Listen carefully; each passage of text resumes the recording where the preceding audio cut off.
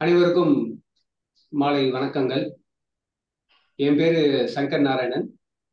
நான் ஒரு 7 வருடங்களுக்கு முன்பு ஐயாவை திருவண்ணாமலையில வச்சு சந்திச்சு, அதுக்கப்புறம் 2-3 மீட்டிங். ஏன்னா என்னுடைய சொந்த ஊர் ராஜபாளையம், நான் இப்போ இருக்கிறது ராஜபாளையம். இங்க வச்சு ஐயாவை நான் எங்க ஊருக்கு வர வச்சு மீட்டிங்ஸ் ஆர்கனைஸ் பண்ணி தொடர்ந்து கொஞ்சம் இடைவெளி இருந்தது. ஆனா அதுக்கப்புறம் ஐயாவுடைய கருத்துக்கள் உள்வாங்கிறதுக்கு கொஞ்சம் டைம் தேவைப்பட்டது. அதுக்கப்புறம் இப்போ ஒரு ரீசெண்ட் இயர்ஸா முழுமையாக 100% ஐயாவுடைய கருத்துக்களோடு பயணிச்சுட்டு இருக்கிறேன். இந்த அருமையான வாய்ப்பை தந்ததற்கு பகவத் மிஷனுடைய டீம், அவங்க எல்லாருக்குமே என்னுடைய மனமார்ந்த நன்றிகள். வந்திருக்கும் உங்கள் அனைவருக்கும் என்னுடைய நன்றிகள். இப்போ ஐயா நான் தொடர்ந்து பேசலாம் இல்லையா? ஓகே, எல்லாரும் மியூட் பண்ணிக்கங்க.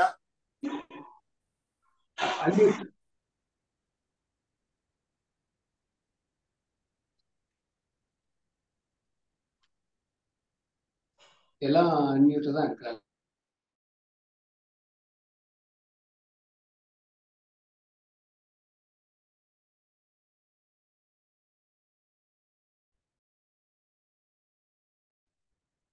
ஓகே, இன்னைக்கு இந்த தலைப்பு வந்து ஒரு முக்கியமான தலைப்பு. ஏன் ஆன்மீக சாதகங்கள் நமக்கு தேவையில்லை, எந்த பயிற்சியுமே நமக்கு ஏன் தேவையில்லைன்னு ஐயா சொல்றாங்க. அந்த விஷயத்த கொஞ்சம் என்னுடைய அனுபவங்கள் இருந்து நான் ஷேர் பண்ணணும்னு நினைக்கிறேன். முதல்ல நான் பேசிடலாம், அதுக்கப்புறம் கேள்வி பதில்கள் இருந்தா தயவுசெய்து நீங்க எனக்கு நம்ம அதுக்கப்புறம் கூட அதை எடுத்துக்கலாம். ஸோ முதல்ல ஒரு சின்ன அனுபவத்தோடு இதை தொடங்கலாம்னு நினைக்கிறேன். எனக்கு ஒரு நண்பர் சமீபத்துல அவருக்கு திருமணம் ஆச்சு. ரொம்ப யங் பர்சன் தான். அவருடைய திருமணம் நடக்கிறதுக்கு முன்னாடி பல இடையூறுகள், அவருக்கு திருமணம் ரொம்ப கஷ்டம், பல சூழ்நிலை கடந்து அவருக்கு மேரேஜ் ஆச்சு. அவர் மேரேஜ் ஆகி ஒரு ஃபியூ மந்த்ஸ்ல அவரை மீட் பண்ணி பேசிட்டு இருந்தேன். அப்போ அவர் சொன்னாரு, அண்ணே லைஃப் ரொம்ப அமைதியா போயிட்டு இருக்கு, இதே மாதிரி கடைசி வரைக்கும் லைஃப் போயிட்டா அதுக்கப்புறம் எனக்கு பெரிய எதிர்பார்ப்புலாம் இல்லை, லைஃப் ஜம்முன்னு இதே மாதிரி போயிடணும், அதுதான் என்னுடைய ஆசை அப்படின்னு ரொம்ப திருப்திகரமா அது சொல்லிட்டு இருந்தார். எதுக்கு சொல்றேன் அப்படின்னா, நம்மள பெரும்பாலான பேருக்கு இந்த ஒரு இது இருக்கும். லைஃப் அப்படியே ஒரு ஸ்மூத் செயிலிங், பெரிய ஏற்றத்தாழ்வுகள் இல்லாம வாழ்க்கை போகணும் அப்படின்னு நம்ம பல பேர் விரும்புறோம். ஒரு சில பேருக்கு ரொம்ப கஷ்டமான சூழ்நிலைன்னா எப்போ அது வெளியே வரணும்னு நினைப்பாங்க. பட் நம்ம மெஜாரிட்டி அது ஒரு பக்கம் இருக்கட்டும். பட் பொதுவாக நமக்கு ஒரு சர்டனிட்டியை நோக்கி நாம பயணிக்கிறோம். ஒரு வெளியே ஒரு அமைதியான சூழ்நிலை இருக்கணும் அப்படின்னு நம்ம நினைக்கிறோம். ஏன் அப்படின்னு நினைக்கிறோம் அப்படின்னா, வெளியில கொஞ்சம் நல்ல ஒரு பெர்மனன்ட் ஹெல்த், ஒரு பெர்மனன்ட் குரோத், பிசினஸ், என்ன இது இன்கம்லாம் நல்ல பெர்மனண்டா இருக்கு, ரிலேஷன்ஸ் எல்லாம் அப்படியே நல்ல ஸ்டேபிளா இருக்கு. இந்த மாதிரியே சூழ்நிலை இருந்தா நம்ம சந்தோஷமா இருக்க முடியும் அப்படின்னு ஒரு இன்டைரக்டா நம்ம மனம் அப்படிங்கிற ஏரியாவுக்கு ஒரு தொடர்பு இருக்கு, அதுக்கு வந்துடும். ஏன்னா இதெல்லாம் நல்லா நடந்தாதானே நாம நல்லா இருக்க முடியும், கொஞ்சம் அமைதியா மனசு நல்ல நிம்மதியா சந்தோஷமா இருக்க முடியும். அந்த ஒரு நோக்கத்துல நம்ம நினைக்கிறோம் பொதுவா. இது நான் நினைக்கிறேன், இது ஒரு மெட்டீரியலிஸ்டிக் அப்ரோச். வெளி உலகத்தை, சூழ்நிலையை நல்லா பத்திரமா பார்த்துக்கணுங்கிறது ஒரு மெட்டீரியலிஸ்டிக்கான approach, nothing wrong in it. ஆனா ஸ்பிரிச்சுவல் அப்ரோச் ஒண்ணு இருக்கு. நம்மள பல பேருக்கு என்ன தெரிய வரும் அப்படின்னா, ஒரு அனுபவம் வர வர இல்ல நாம நினைக்கிறபடி இந்த வெளி சூழ்நிலை எப்பவுமே நம்ம கண்ட்ரோல்ல இருக்குன்னு சொல்ல முடியாது. எது வேணா நடக்கலாம், எப்போ வேணா நடக்கலாம். அந்த பக்கத்து வீட்டுல நடக்குது, அந்த ஏத்து வீட்டுல நடக்குது, அப்ப நம்ம வீட்டுல நமக்கும் இந்த மாதிரி ஏதாவது ஒரு இஷ்யூஸ் வர்றதுக்கு வாய்ப்பு இருக்கு. ஒரு ஹெல்த் இஷ்யூஸ் அல்லது ரிலேஷன்ஸ், இந்த மாதிரி ஏதாவது ஒரு இஷ்யூ வர்றதுக்கு வாய்ப்பு இருக்கு. அப்போ அது ஒரு நிதர்சனமான ஒரு உண்மையா இருக்கிற பட்சத்துல அப்ப நான் என்னுடைய மனசையாவது அட்லீஸ்ட் என்னுடைய கண்ட்ரோல்ல வைக்க முடியுமா? வெளியே எது நடந்தாலும் சரி, அதனால பாதிப்பில்லாத ஒரு மனமாவது எனக்கு கிடைக்குமா அப்படிங்கிற ஒரு இது வந்து ஒரு ஸ்பிரிச்சுவல் அப்ரோச். ஒரு ஸ்பிரிச்சுவலிஸ்ட் வந்து இந்த பாதையை பயணிப்பாங்க. ஆஹ் இப்ப நமக்கு எல்லாருக்குமே அறிமுகமான தெரிஞ்ச கதை வந்து புத்தரோட வாழ்க்கை. அவரு ஒரு அவருடைய புற சூழ்நிலை அரண்மனையில இருக்கிற வரைக்கும் ரொம்ப ஸ்டேபிளா, ரொம்ப அருமையான பியூட்டிஃபுல்லான உலகத்துல அவரு ஒரு ஆர்டிபிஷியலான ஒரு பியூட்டிஃபுல்லான உலகத்துல அவர் வாழ்ந்தார். அந்த மாதிரி அவருக்கு சூழ்நிலை அமைச்சு கொடுத்தாங்க அவங்க பெற்றோர்கள். ஆனா அவர் வந்து முத ஒரு நகர்வலம் மாதிரி வர்றப்போ அவரு ஒரு வயதானவரை பாக்குறாரு. ஒரு பெரிய அதிர்ச்சி அவருக்கு. ஒரு நோய்வாய்ப்பட்டவரை பாக்குறாரு. அது இன்னும் ஒரு பெரிய அதிர்ச்சி. அப்புறம் ஒரு இறந்த பிணத்தை பாக்குறாரு. அது ஒரு பெரிய அதிர்ச்சி. அப்போ அவருக்கு புரியுது, ஆஹா இது வந்து நம்மளை ஏமாத்திட்டாங்க. இப்படி ஒன்றும் இது எல்லாருக்குமே வரும் போல் இருக்கு. நோய், மூப்பு, இறப்பு இதெல்லாம் நமக்கும் உண்டு போல் இருக்கு. அப்போ நம்ம ஏதாவது பண்ணி நம்ம நம்முடைய மனம் சரியா வச்சுக்கிறதுக்கு ஏதாவது பண்ணணும் அப்படிங்கிற உந்துதல்ல அவர் அரண்மனை விட்டு வெளியே போயிடுறாரு. பல பயிற்சிகள்ல வந்து அவர் ஈடுபடுறாரு. இதுதான் நம்ம பார்க்கிறோம் பொதுவா மெட்டீரியலிஸ்ட் அப்ரோச், ஸ்பிரிச்சுவலிஸ்டிக் அப்ரோச். ஆனா ஐயாவுடைய பார்வையில ஐயாவுடைய டீச்சிங்ஸ் பாத்தீங்கன்னா இந்த பயிற்சிகளே தேவையில்லை அப்படிங்கிறது இது ஒரு ஆணித்தரமான ஒரு டீச்சிங். இன்ஃபேக்ட் அவர் ஐயா சொல்றது வந்து நீங்க பயிற்சிகள் பண்ண பண்ண ஞானத்திலிருந்து ரொம்ப விலகிதான் போவீங்களே தவிர ஞானத்துக்கு உள்ள வர்றதுக்கு, ஞானத்தை அடைவதற்கு வாய்ப்புகள் இல்லை அப்படின்னு. ஐயாவுடைய ஒரு புஸ்தகத்தினுடைய தலைப்பு ஞானத்தை தியானத்தை விடு, ஞானத்தை தொடு, அந்த மாதிரி சொல்றாங்க. சோ இது எப்படி, என்ன மாதிரியான கருத்து, எதனால இந்த மாதிரி ஒரு லாஜிக்கா எதுக்கு எப்படி இதை சொல்றாங்க அப்படின்னு பார்க்கலாம். இப்ப நம்ம பல பேர் நீங்க எல்லாருமே ஐயாவுடைய உரைகளை கேட்டவங்களா தான் இருப்பீங்கன்னு நினைக்கிறேன். ஸோ சுருக்கமா சொல்லணும்னா ஒரு 2 கருத்துக்களை வந்து ஐயா வந்து சொல்றாங்க. ஒண்ணு வந்து சூழ்நிலை வந்து மாற்றம் இருக்கு அப்படின்னா அது மனநிலையை மாற்றும். மனநிலையில அதோட இம்பாக்ட் இருக்கும். ஒரு நல்ல சூழ்நிலைன்னா ஒரு ரொம்ப சந்தோஷமான மனநிலை, ஒரு ஒரு அன்ஃபேவரபிள் கண்டிஷன், ஒரு கஷ்டமான சூழ்நிலை வந்துச்சுன்னா மனதில் வந்து நிச்சயமாக எமோஷன்ஸ் வந்து ஒரு துக்கமான எமோஷன் வர்றதுக்கோ, ஒரு பயம் வர்றதுக்கோ, ஒரு பதட்டம் வர்றதுக்கோ, இந்த மாதிரி உள் சூழ்நிலை மாறுறதுக்கு அது இயற்கை அப்படின்னு முதல் விஷயம். எக்ஸ்டர்னல் டிஸ்டர்பன்சஸ் வந்தா இன்டர்னல் டிஸ்டர்பன்சஸ் அவசியம் வரும். இது நேச்சர். அதோடு நம்ம போராட வேண்டிய தேவையில்லை. இன்ஃபேக்ட் ஐயா சொல்றது வந்து வெளி சூழ்நிலையை நிர்வாகம் பண்றதுக்காக தான் இந்த உள் சூழ்நிலை வந்து மாற்றத்தை வருது. ஒரு எனர்ஜி தான், நம்ம தான் பேர் கொடுத்துக்கிறோம் அப்படின்னு ஐயா சொல்லுவாங்க.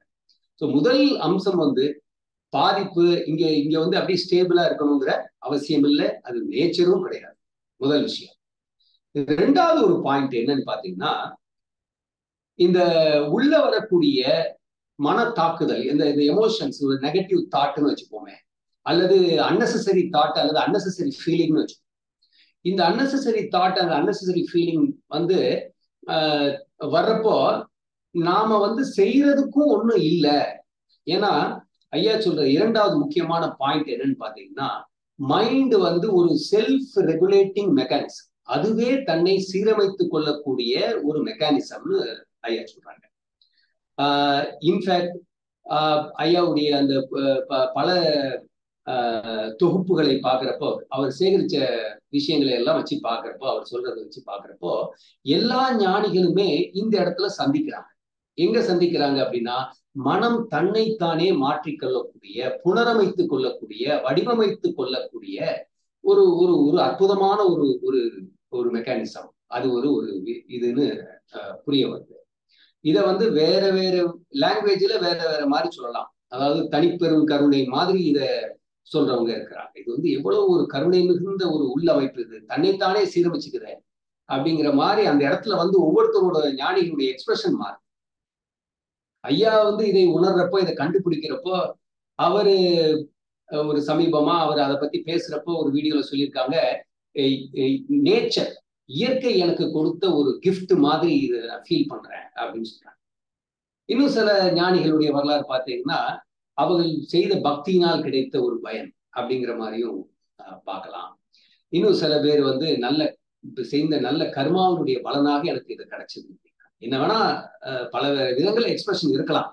ஆனா உண்மை கண்டறிவது, உண்மை கண்டறியப்பட்ட ஞானம் அப்படிங்கிற அந்த ஸ்டேஜ், ஞானிகள் மீட் பண்ணக்கூடிய அந்த ஸ்டேஜ் என்னன்னு பாத்தீங்கன்னா, மனம் வந்து தன்னைத்தானே சீரமைத்துக் கொள்ளக்கூடிய ஒரு விஷயம். அப்போ முதல்ல வந்து மனம் வந்து டிஸ்டர்ப் ஆகிறதும் ஓகே, அது நல்லது. அப்பதான் நம்ம வெளி உலகத்தை நிர்வகிக்க முடியும். நம்பர் 2, ஏதாவது ஒரு தேவையில்லாத அன்னெசரியான தாட்ஸோ இதோ வந்தால் நாம அங்க போய் பண்றதுக்கு எந்த வேலையுமே இல்லை. நாம வந்து பிராக்டிசஸ் பண்றதுக்கு, நாம ஏதாவது சீரமைக்கிறதுக்கு அதை பொறுப்பு எடுத்துக்கிறதா நம்முடைய தப்பு அப்படின்னு சொல்லிடுறாங்க. ஸோ இந்த 2 காரணங்களாலதான் நாம வந்து இந்த பிராக்டிசஸ் அப்படிங்கிறது தேவையில்லை அப்படின்ற ஒரு முடிவு போடுறோம். ஆனா இதை எல்லா ஞானிகளும் அப்படி சொல்லலை. எனக்கு வந்து நான் வந்து கொஞ்சம் பல ஸ்பிரிச்சுவல் மாஸ்டர்ஸ் இப்ப இருக்கிறவங்க அல்லது முன்னாடி இருந்தவங்க அந்த மாதிரி எல்லாம் ஃபாலோ பண்ணிட்டு இருந்தேன் பல வருடங்களாக. அதுல குறிப்பா வந்து ரமண மகர்ஷியை வந்து ஒரு டீப்பா ஃபாலோ பண்ணிட்டு இருக்கக்கூடிய ஒரு காலகட்டம் இருந்தது. அப்போ அவங்க இப்ப ரமண மகர்ஷியே வந்து உங்களுக்கும் அறிமுகம் தேவையில்லை, அவருடைய கருத்துக்கள் என்னங்கிறத நான் சொல்ல வேண்டிய தேவையில்லை.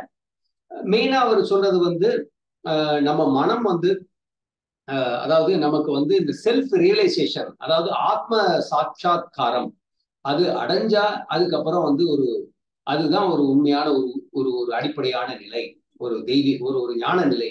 அப்போ வந்து ஒரு ஆன்மாவை உணர்தல் அப்படிங்கிற நிலை அப்படிங்கிறத சொல்றாங்க. சரி, அந்த நிலை வந்தா நம்ம வந்து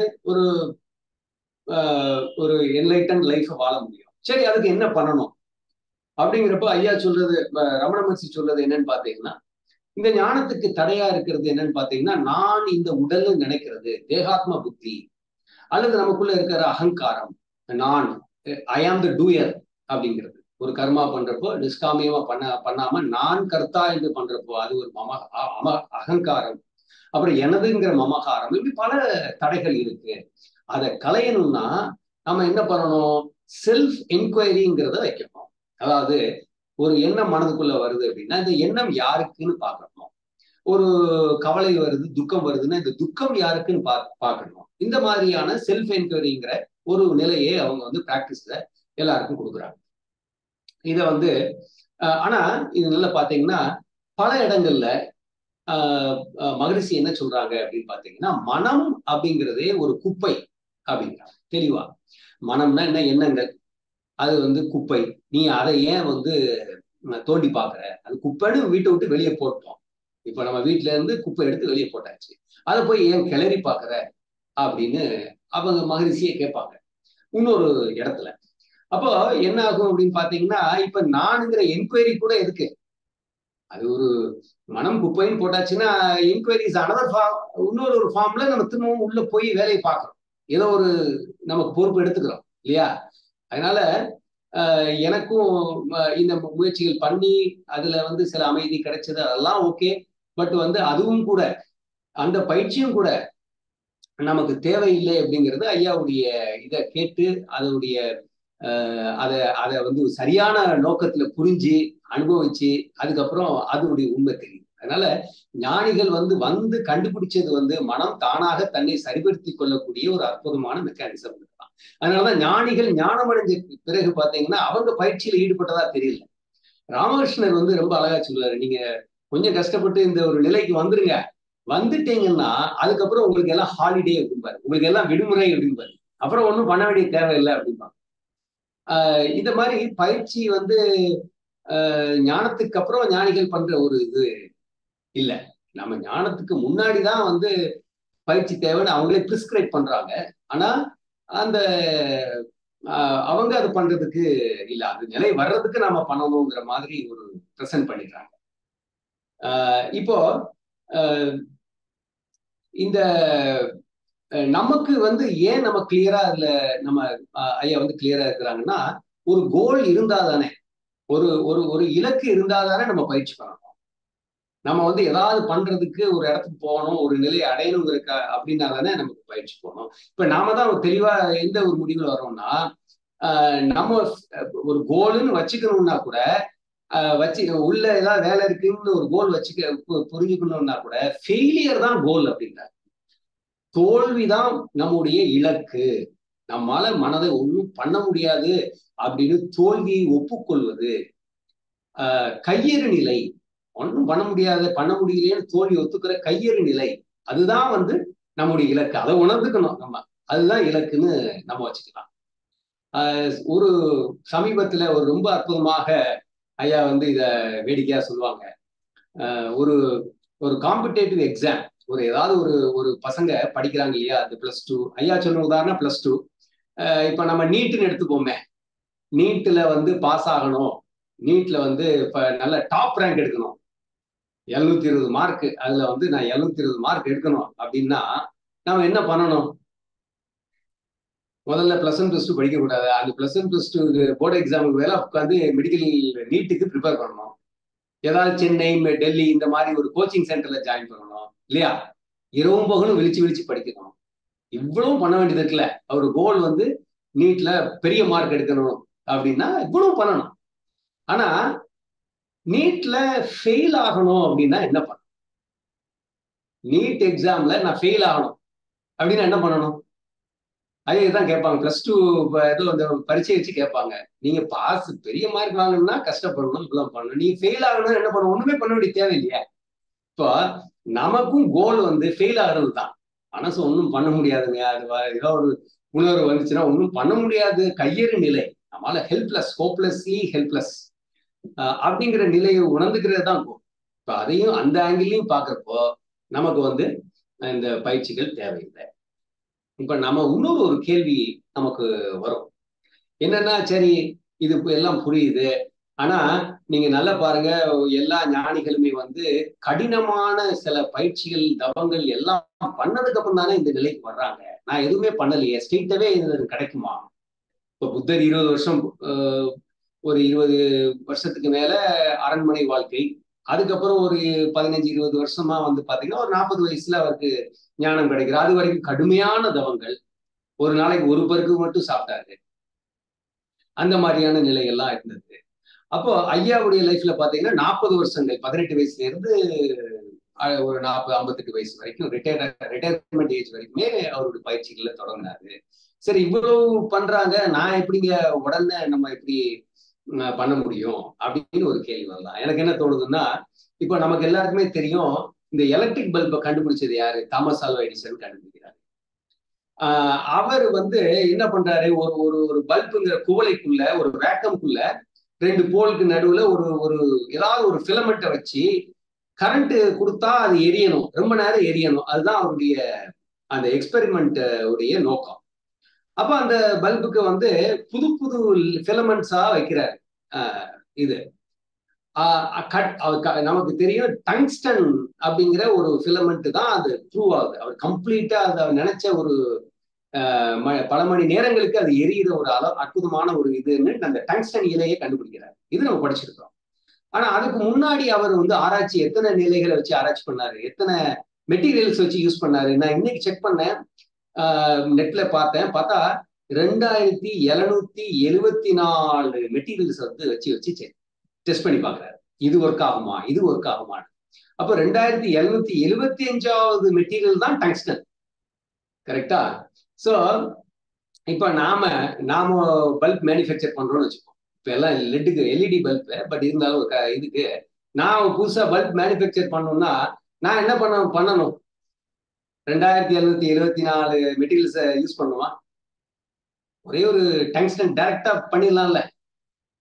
அப்போ நமக்கு இந்த பல பேர் பண்ண கடுமையான இது ஒரு தடை, நமக்கு அது இல்லை, அது தேவைன்னு கிடையாது. நம்ம அவன் கண்டுபிடிச்சு கொடுத்ததை நம்ம யூஸ் பண்ணிக்க போறோம். அதுதான் ஒரு உசிதமான ஒரு ஒரு வைஸ் டிசிஷனா இருக்கும் இல்லையா? ஸோ இதுதான் பயிற்சி தேவையில்லை அப்படிங்கிறதுக்கு உண்டான சில மெத்தட்ஸ். நான் இதை சுருக்கமா சமப் மட்டும் பண்ணிடுறேன். ஒரு மெட்டீரியலிஸ்ட் அப்படிங்கிறவர் என்ன பண்ணுவார்னா, வெளி சூழ்நிலையை நல்லா பார்க்கணும், அப்பதான் நம்ம நிம்மதியா இருக்க முடியுங்கிறதுக்கா அவருடைய நோக்கம் ஃபுல்லா பணத்தை நோக்கியோ புகழை நோக்கியோ பேரை நோக்கியோ இல்லது வேற என்னென்னலாம் செக்யூரிட்டி தரும்னு நினைக்கிறாரோ அதை பார்த்துக்கிறதுலயே போயிட்டு இருப்பாரு. பயங்கர டெடிகேட்டடா போயிட்டு இருப்பாரு. அது வந்து வெளி சூழல். ஒரு ஆன்மீகம் அப்படிங்கிற பயணத்துல பயிற்சியை நோக்கி இருக்கக்கூடிய ஆன்மீகவாதிகள் என்ன பண்ணுவாங்கன்னா, அதுல இது வெளி சூழல் என்னைக்கு வேணா நம்மளை கழட்டி விட்டுரும், மண் குதிரையை நம்பி ஆத்துல இறங்கின கதை மாதிரி ஆயிரும். நம்ம உஷாரா இருக்கணும். நம்ம வந்து உள் பயிற்சிகளை சில எல்லாம் பண்ணி ரொம்ப இது பண்ணிக்கணும். ஸோ நாளைக்கு பெரிய இடியே விழுற மாதிரி ஒரு நியூஸ் வந்தா கூட நமக்கு உள்ள வந்து அப்படியே அமைதியா இருந்துக்கணும், எந்த பாதிப்பு இல்லாம சிரிச்சுக்கிட்டே இருக்கணும், இந்த நோக்கத்துல போறாங்க. ஆனா நம்முடைய பாதை ஆன்மீக ஐயாவுடைய பாதையில பாத்தீங்கன்னா, வெளியில பிரச்சனை வந்தா உள்ள ஒரு பாதிப்பு வரும், அது இயற்கை அப்படின்னு புரிஞ்சுக்கிறது. அப்படி தேவையற்ற உணர்வுகளோ எண்ணங்களோ ஏதாவது சூழ்நிலைக்கும் அதுக்கும் சம்மந்தம் இல்லை. இப்ப ஐயா எப்பவுமே சொல்லுவாங்க, வெளியில பாம்பு வந்தா மனசுக்குள்ள நம்ம இருக்கிற அறையில பாம்பு வந்துருச்சுன்னா நமக்கு பயம் வரணும், வந்தா தான் பாம்பை அந்த விஷயத்த டீல் பண்ண முடியும்ட்டு. வராம இருக்கணும்னு தேவையில்லை. அப்போ அது எக்ஸஸா அன்னெசரியா வரக்கூடிய வேற ஏதாவது ஒரு உணர்வுகள் வந்தா கூட நாம பொறுப்பெடுத்துக்க கூடாது. நம்முடைய வேலை அது கிடையாது. ஐயாவுடைய வார்த்தைகளில் பார்த்தா நம்முடைய வேலையெல்லாம் பாம்பை டீல் பண்றதுல இருக்கணும், பயத்தை டீல் பண்றதுல இருக்கக்கூடாது. பாம்பை தான் டீல் பண்ணணும், பயத்தை டீல் பண்ணக்கூடாது. அப்போ உள்ள நமக்கு வேலை இல்லை அப்படிங்கிறதுனால உள்ள நமக்கு பயிற்சிகள் இல்லை. இதுதான் ஒரு ஒரு சாராம்சமா எனக்கு என்னுடைய ஐயாவுடைய கருத்துக்களை சுவைச்சு அதுல இருந்து வந்த ஒரு எக்ஸ்பிரஷன் மாதிரி இதை நான் நினைக்கிறேன்.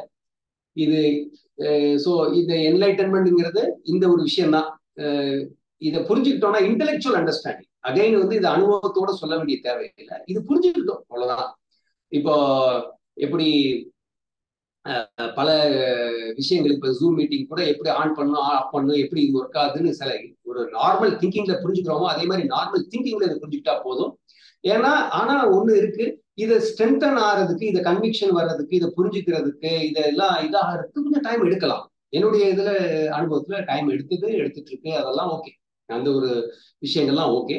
பட் வந்து இது புரிஞ்சுக்கிறதுக்கு பேர் தான் இல்லை. ஞானம்ங்கிறது அதோட முடிஞ்சது. ஞானம் முடிஞ்சிருச்சு அப்படின்னாலே அந்த முக்திங்கிற அந்த அது இந்த தானா ரிவர் மாதிரி மனசு செல்ஃப் ரெகுலேட் ஆகி செல்ஃப் டிசைன் ஆகி போயிட்டே இருக்கு, நம்ம டச் பண்ணல, அதை உணர்ற அந்த ஒரு முக்தி நிலை. அதுக்கு அடுத்து உடனடியாக இருக்கக்கூடிய இமிடியட் நெக்ஸ்ட் ஸ்டேஜ்னா அந்த ஒரு நிலை.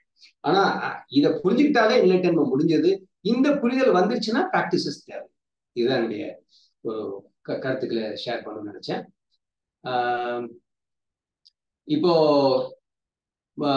ஐயா நம்ம ஏதாவது பேசணும் அப்படின்னா இது கேள்விகள் ஏதாவது இருந்தா நம்ம இதை கூட நீங்க அன்மியூட் கூட பண்ணலாம்னு நினைக்கிறேன். எனக்கு ஐ எம் டன். எனக்கு நான் சொல்லணும்னு நினைச்சது வந்து நான் சொல்லிட்டேன்.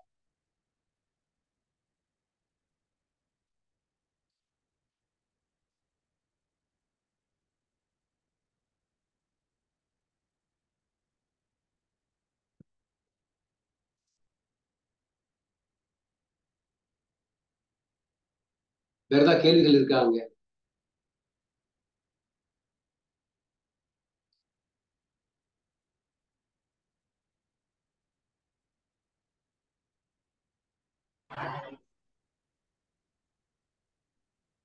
சார் வணக்கம். ஹேண்ட் ரைஸ் பண்ணலாம். யாருக்காவது கேள்வி இருந்தா ஹேண்ட் ரைஸ் பண்ணுங்க. நான் ஏதாவது அன்மியூட் பண்ணா அன்மியூட் இங்க இருந்து பண்ணா நான் பண்ணிடுறேன்.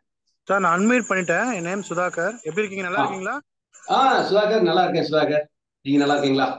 நல்லா இருக்கேன். நீங்க ரொம்ப உங்களோட ஸ்பீச் வந்து ரொம்ப கரெக்டா ஒரு திருக்குறள் மாதிரி அருமையா ஒரு ஐயாவோட கருத்துக்கள் அழகா சொன்னீங்க. ரொம்ப நன்றி அதுக்காக. எனக்கு வந்து உங்ககிட்ட கொஸ்டின் இல்ல, ஒரு சின்ன நான் ஒரு பகிர்ந்துக்கிறேன் என்னோட விஷயத்த. உங்களை ஒரு சின்ன இப்போ ஐயாவோட கருத்து எனக்கும் இதே மாதிரிதான் அழகா புரிஞ்சிருச்சு. ஒரு மன எண்ண ஓட்டங்கள் அது இதெல்லாம் தானான இயற்கை நடக்குதுங்கிறதுனால ஃப்ரீ ஃப்ளோல தான் இருக்கிறோம்.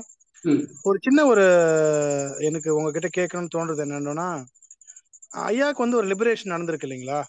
அந்த லிபரேஷன் வந்து எவ்வளவு பேர் அவரை சுத்தி எவ்வளவு பேர் இருக்காங்க, இன்க்ளூடிங் நான் மை செல்ஃப், நீங்க எல்லாரும் நிறைய பேர் இருக்கோம்.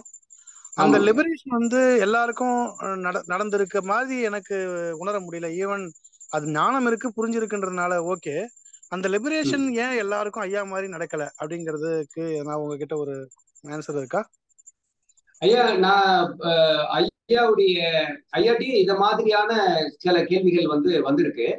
ஐயா இப்ப சொன்னது என்னன்னா, நான் இருக்கிற நிலைக்கும் மத்தவங்க என்னால ஞானம் அடைஞ்சவங்க இருக்கிற நிலைக்கும் எந்த வேறுபாடும் கிடையாது அப்படின்னு சொல்லியிருக்காங்க. இப்ப நாம இத நம்முடைய சொந்த அனுபவத்துல இருந்து இதை நம்ம தெரிஞ்சுக்கலாம். இப்ப நமக்கு இந்த அறிமுகம் கிடைக்கிறதுக்கு முன்னாடி, இந்த கருத்துக்கள் கிடைக்கிறதுக்கு முன்னாடி நாம இருந்த மனநிலை எப்படி இருந்தது, இப்ப நம்ம எப்படி இருக்கிறோங்கிறத வச்சு நாம இதை உறுதிப்படுத்திக்கலாம். இப்ப என்னுடைய ஒரு அனுபவத்துல எப்படின்னா, நான் ரொம்ப சின்ன வயசுல இருந்த ஒரு ஃபீலிங் எனக்கு இருக்குது. ஆனா ஐயா எப்பவுமே சொல்லுவாங்க, எந்த அனுபவத்தையும் நீங்க பெருசா நினைச்சுக்காதீங்கன்னு சொல்லுவாங்க.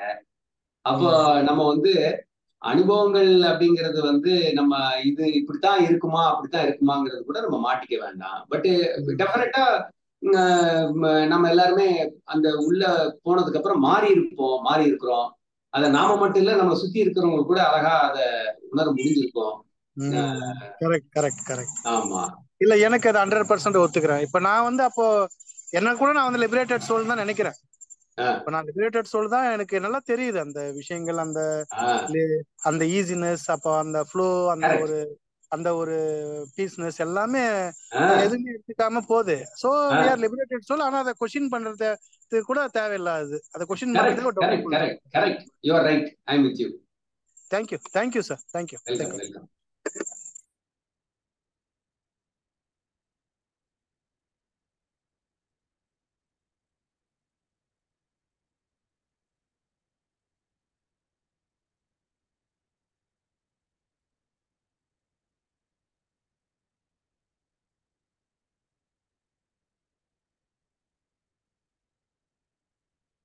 வேற ஏதாவது கேள்விகள்?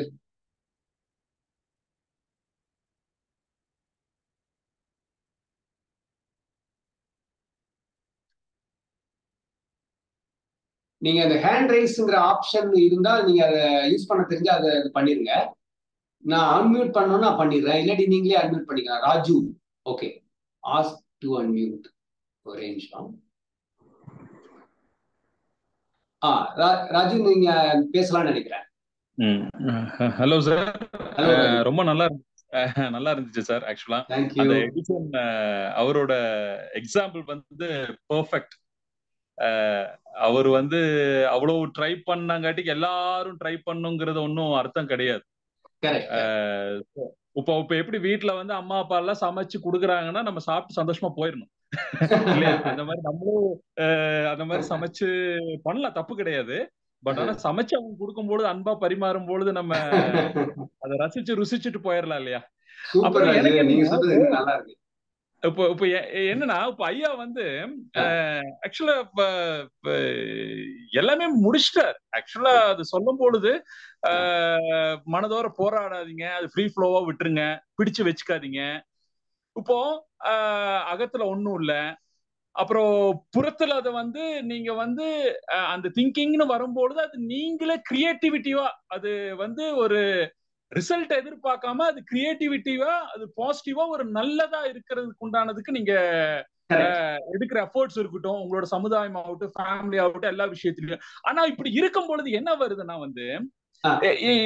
இது அனுபவம் இல்ல, ஒரு ஃபீல் இல்ல, அந்த லிபரேஷனுக்கு உண்டான நேச்சரே ஒரு தேங்க்ஃபுல்னஸ், ஒரு கிராட்டிடியூட், ஒரு ரசனை, அருமை.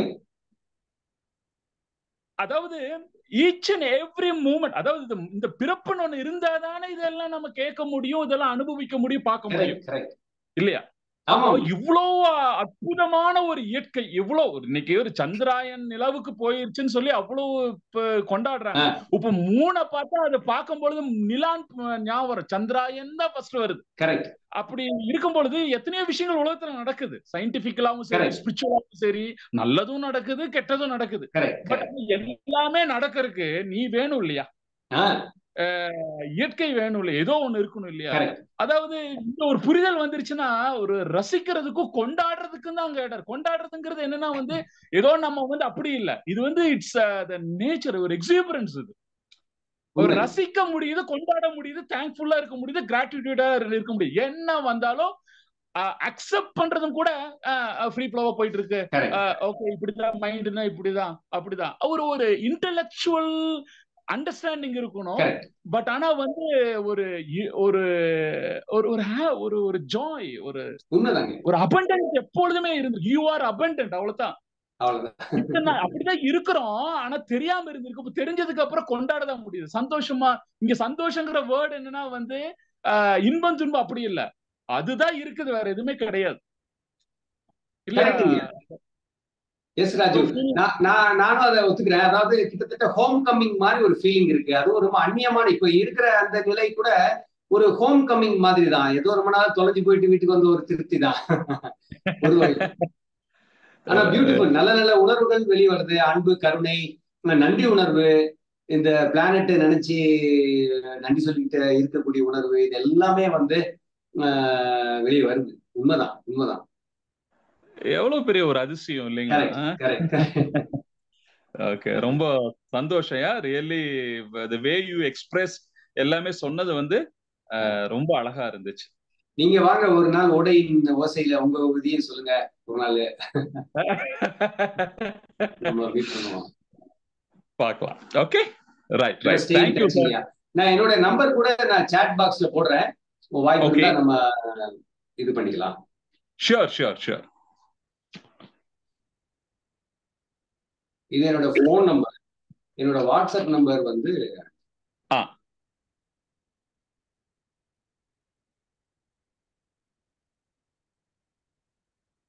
Okay okay, right sir. Really thank you so much. Thank you. நன்றி தியா.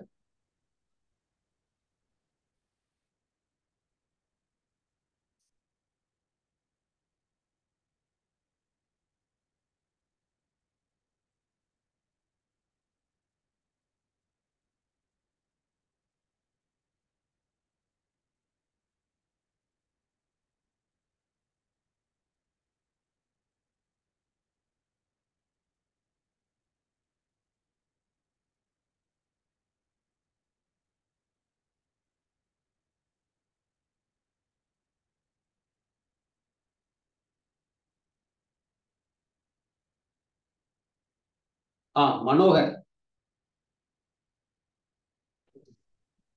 ஐயா வணக்கம் ஐயா. வணக்கம் மனோகர் ஐயா. நான் ஒரு கோச்சிக்காதீங்க, நான் ஒரு 15 minutes பிஃபோரா ஜாயின் பண்ணேன். எனக்கு பரவாயில்ல. எனக்கு ஒரு ஒரு சின்ன சந்தேகம் ஐயா. எனக்கு இப்போ ஐயா சொல்ற எனக்கு எல்லாம் எனக்கு புரியுது, எனக்கு புரிஞ்சுக்க ட்ரை பண்றேன். இப்ப அந்த எண்ணங்கள் இப்ப எனக்கு ஒரு என்ன, இப்போ நேற்று 2 நாள் பாத்தீங்கன்னா போகும்போது திடீர்னு ஒரு பாட்டு ஓடுதுயா. சரி, பாட்டு மியூசிக் ஓடும்போது திருப்பி அது பாட்டு நம்ம மனசுலயும் அது ஓடின்னு இருக்கு. அது திங்கிங்கா டாட்டான்னு எனக்கு புரிஞ்சிக்க முடியல. அது மட்டும் எனக்கு கொஞ்சம் விளக்க. அது வந்து தாட்டு தாங்கய்யா. அதாவது நாம முயற்சி பண்ணல. இப்ப எனக்கும் இந்த அனுபவம் வரும் இருக்கு. எப்பவாவது நம்ம ஏதாவது ஒரு பாட்டு வந்து உள்ள உட்காந்துரும். அடிக்கடி அது மட்டும் ஒரு 10 minutes ஓடினே இருக்கே, அதான் கேக்குறேன். இருக்கும். ஆமா, அது வந்து தாட்டு தான். ஏன்னா நான் முயற்சி பண்ணாலும் பண்ணாட்டாலும் அது வந்துட்டு தானே இருக்கு. ஓகேங்கய்யா, அது தாட்டு தான். தாட்டுனா இப்ப நம்ம அறிவு சம்பந்தப்பட்ட அல்ல போய் ரீச் ஆகணும் கேக்குறியா? அப்படியா? அதாவது தாட்டுனா நம்ம அதை ஒண்ணும் பண்ண முடியாதுன்னு அதுவா வருது. அது ஒரு நாள் இருக்கும், 2 நாள் இருக்கும். அது ஒரு ப்ராப்ளம் இல்லையில. நல்ல பாட்டு தான், நல்ல பாட்டா மியூசிக் தான் நல்லா பாண்டா போகும்போது என்ஜாய் பண்ண வேண்டியதா. இல்ல திருப்பி இப்ப ஒரு 1/2 hour 1 hour திருப்பி இதாயிடுச்சு. அதான் கேக்குறேன். திருப்பி புரிய முடியாது, அது மனசுல வருதா இல்ல புத்தியன் வருதான்னு அதான் ஒரு சின்ன சந்தேகமா இருக்கு, புரிஞ்சிக்க முடியல. அதாவது நம்ம வந்து அந்த அதுல கூட டைம் ரொம்ப எடுத்துக்க வேண்டாம். அது நமக்கு வர வேண்டாம் நினைச்சாலும் வந்தாலும் நம்ம ஒண்ணும் பண்ண முடியாது. சரிங்க,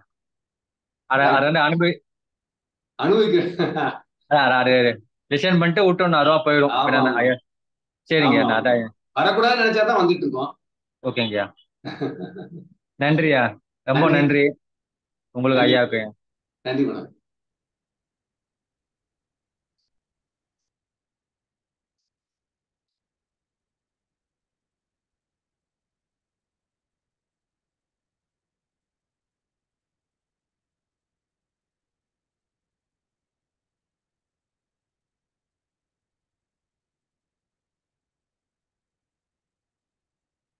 வேற ஏதாவது கேள்விகள் இருக்கா? அது ரெக்கார்டிங்ல இருக்கு. நம்ம ஏதாவது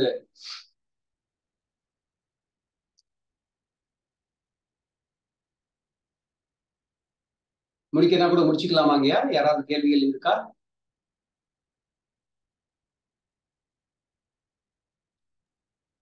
கேள்விகள் முடிச்சுக்கலாம்னு நினைக்கிறேன். Okay okay, நல்லதுங்கய்யா. ஸோ மீண்டும் உங்க அனைவருக்கும் வணக்கம். ரொம்ப நன்றி இந்த ஆப்பர்ச்சுனிட்டி கொடுத்ததுக்கு. பகவத் மிஷனுக்கும் ரொம்ப ரொம்ப நன்றி.